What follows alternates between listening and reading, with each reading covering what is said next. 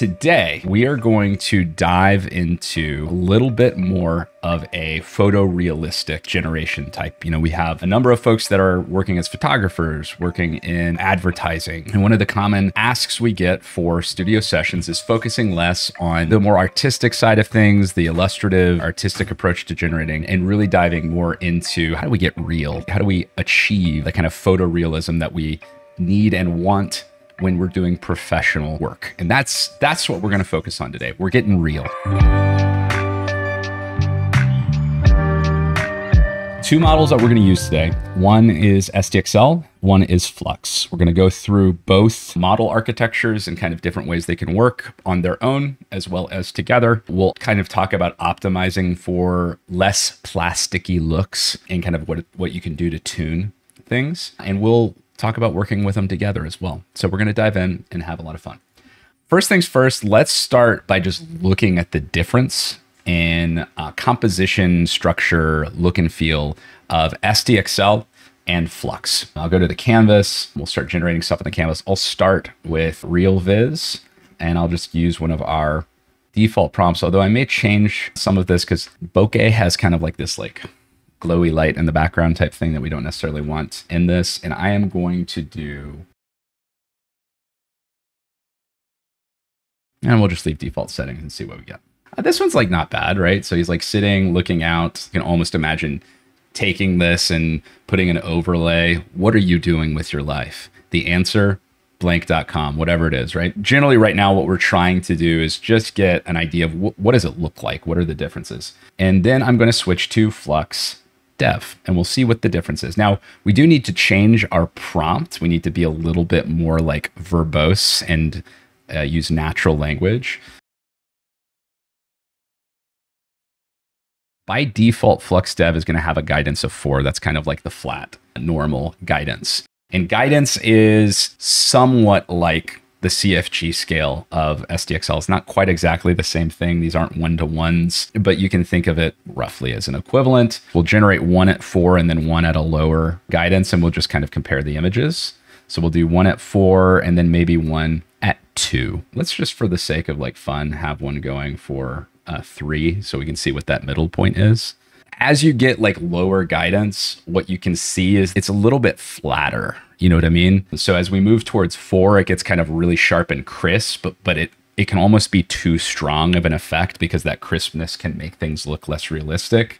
As we get lower on the guidance, it becomes a little bit more realistic because life is a little bit flatter than these AI generated images might otherwise have you believe. And when we get really low, it kind of becomes even more flat and becomes less crisp. Let's go ahead and take this one here. This one's not too bad. And we'll kind of use that as our example of Flux. Both of these have their strong points. What I really like the most about this one is just the general color feels a lot more interesting. Overall, I think that kind of shows in Flux. But the question is like, how do we make this like look better? What does inpainting look like? And I think we're gonna maybe take 2 approaches. I'm gonna scale this down and I'm gonna apply an inpaint with Flux on this image that we generated before. So we're gonna select this piece, get our bounding box perfect. The denoising strength is a little bit different with Flux, but typically what I've found is that you can go a little bit higher on the denoising strength and still keep a lot of the consistency and coherence. So we're going to keep this at 0.75 in trying this out. So we're kind of seeing the difference here between what Flux would do and what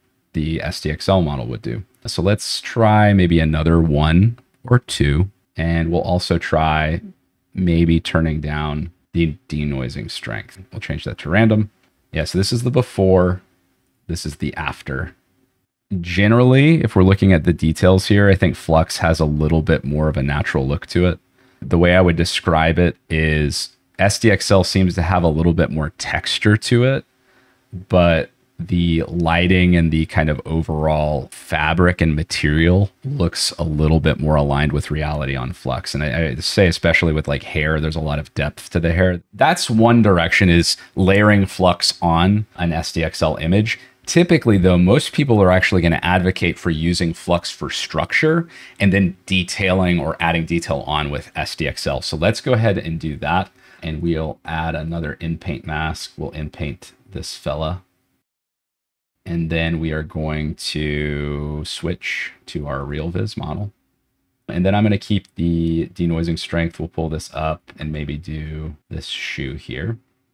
And we'll see what we get when we apply RealViz to this man. We can see that like the scaled bounding box is probably one of the bigger drivers here of getting better detail. But maybe we will go even a little further and see if we can go higher. Yeah, because it's changing the background a fair bit as well.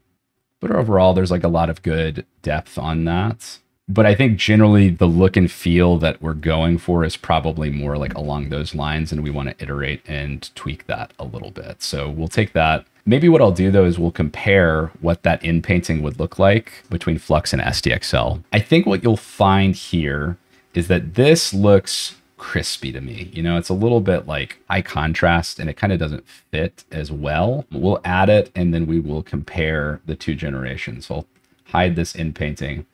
You can see what we had with RealViz versus what we got with Flux. And I think this is kind of the general assessment I've had, is that like when you really want to get that perfect mix of realism, you're typically going to want to switch between models, right? Certain model architectures have a different aesthetic and a different kind of creative look and feel. And being able to composite that ultimately is going to give you more fine-tuned control over what details are highlighted where. And I think that's a really interesting way to think about it, is what are the strengths of each model and how do I orchestrate my inpainting and the process by which I control the generation in order to get the best output. Can you do a concept for a billboard out-of-home campaign for a travel credit card? Landscape, 16:9 aspect ratio, Wanderlust vibe. I love the word Wanderlust, the name of my World of Warcraft paladin in high school. Great word. We love Wanderlust. We're going to do it. We're going to do 16:9. All in all, I think this is okay. One of the fun things with Flux is that we can actually just like draw kind of like, maybe I'll just do like a little bit like of a noisy thing here. Then I'll do a little bit of a noisy thing here. And I'm going to right click. I'm going to filter this and I am going to noise this image. Yeah, that's what I'm talking about. We're noising this. Do salt and pepper, turn colored noise off. We're going to turn the amount up. And really just am like adding noise to this one region. So we've got salt and pepper. We've added that in. It's mixed. We'll apply that. And then I'm just going to inpaint this. And we are going to say, and we're going to turn this up. We need it to be pretty high to get this to do anything for us. Oh, it even added like a little symbol there. Isn't that nice? Excellent. It's great for concepting. It's good as an idea generator. What I would probably do though is, use this for the concept. And then if we're actually, like using this image, coming and actually doing the work to design it well. This is really just a useful way to get like, what might that font look like? Is it sans serif? Is it serif? What's the weight of it, right? There's a lot of stuff that we can really explore very quickly with, is a good idea generator. The next thing that I'm going to do, and we're just going to focus on detailing our kind of explorer guy. I'm going to show you a little trick. What I'm going to do is, because I'm working on just this area and because I really just want to kind of like do some inpainting here with control, I'm going to show you two ways that you can make this controllable really quick. You can right click and from the menu, create from bounding box. What that's going to do is take a little snapshot of our bounding box and it's going to be able to create a new layer from that. Now we can create any type. We can create a reference image from this snap. We can do a control layer. We can even create a new raster layer if we wanted to have another copy of just this one region. But what I'm going to do is I'm going to create a control layer from just this one area. And that is going to give me a new control layer that's just this kind of region within the bounding box. I'm going to take a contour detection. It's going to analyze the edges and give that back to me. And then once I apply that, I'll have a targeted or regional control net that I can work with, right? So now I've got my targeted regional control net. We are going to inpaint our gentleman here. We'll do this with RealViz. We're going to generate. Yeah, I like that. Be bold. We're going to do this hand. It's a weird looking hand. Let's bring this control down a little bit. We don't want to overly constrain it. You know, there's some weirdness, but we're not going to overly fixate on this like fake demonstration image. Okay, so we got that. We get rid of our control layer. It's kind of good. Now we're going to focus on this dirt road, and we'll focus on dirt. I'm going to upweight dirt as we're going in here and in painting with this. And I'll turn this down to about 0.45. Definitely looks less fake. Maybe we'll try KDPM2 here. I'm gonna see if I'm gonna take it, but then I'm gonna do another pass. I wanna see where we can get to. I wanna see if I can get to like, can't tell that it's not butter type feel. You know what I mean? Okay, come on. Get out of here. Can't tell that it is not butter. So we are gonna compare this. I'll merge this down so we can just do like a before and after. Before and after. Before and after. Voila. Woo. That's good stuff. I like that. Somebody said pandas being suggested, varmints, big grizzly bears coming from behind. So we'll take some browns and we'll kind of draw our little grizzly bear back here. And we'll say, it's gonna be like that panda situation that we had a while back. All right, let's try regional guidance. Grizzly bear, guide you here. Hey, look at that. Look at that grizzly bear.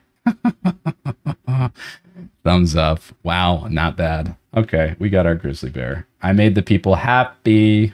All right, that's it for today, everybody. We had a lot of fun, as always. Hopefully this was useful. Feel free to share your feedback, thoughts, comments, and concerns on the YouTube video, as you always do. We'll see you next time. Take care.